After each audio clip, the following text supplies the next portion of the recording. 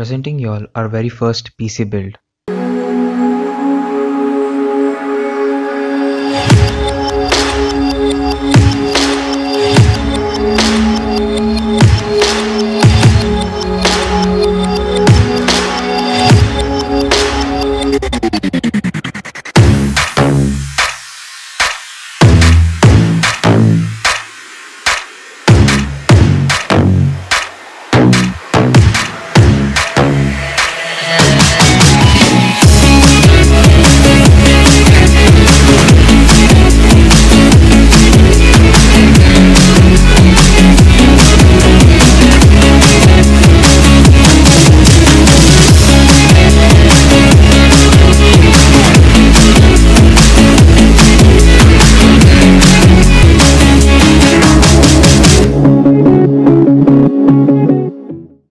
Done for and by Beyond the Spec team.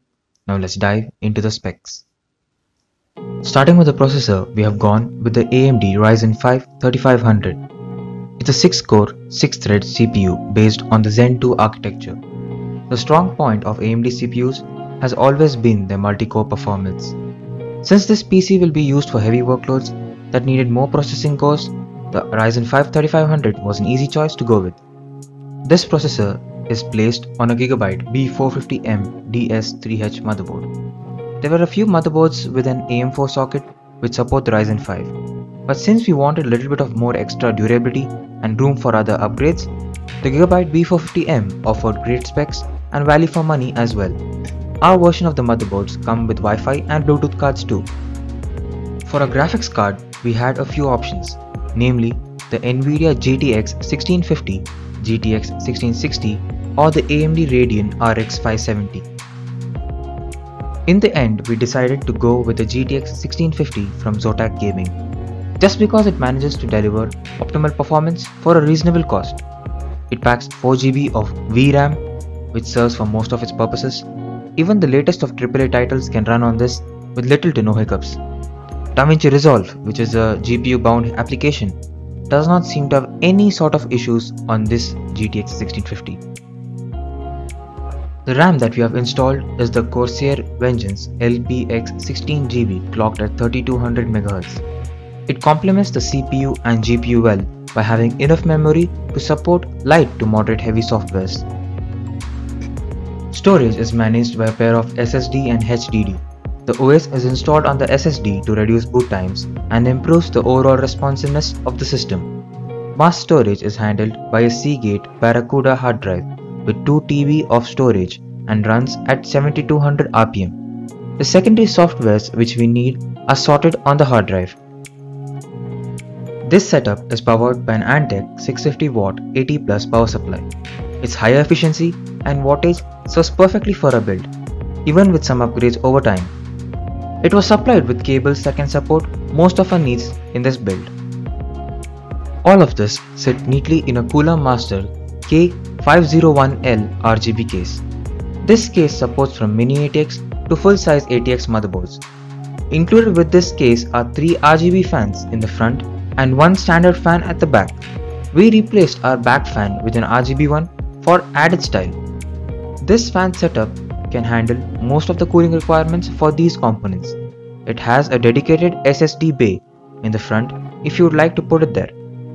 2 3.5-inch hard drive bays are present at the back to consolidate your mass storage too. There is a lot of room in the back to help with cable management. The power supply sits underneath a cover.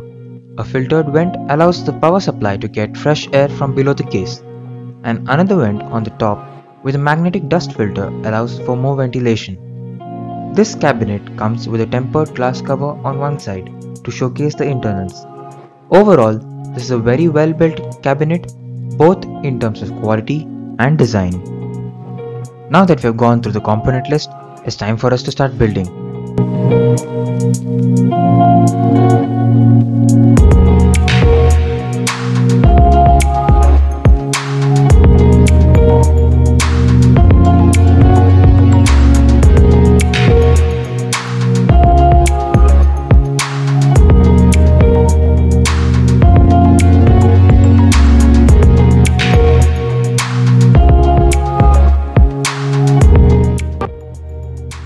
Doesn't that look amazing?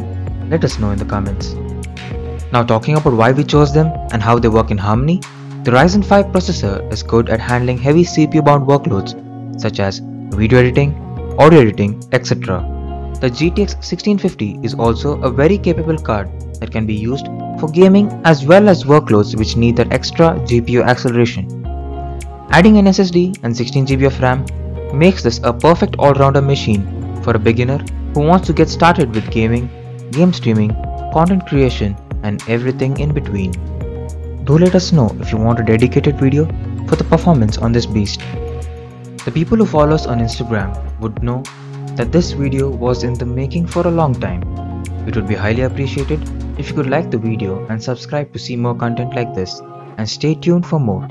Beyond the Spec, signing out.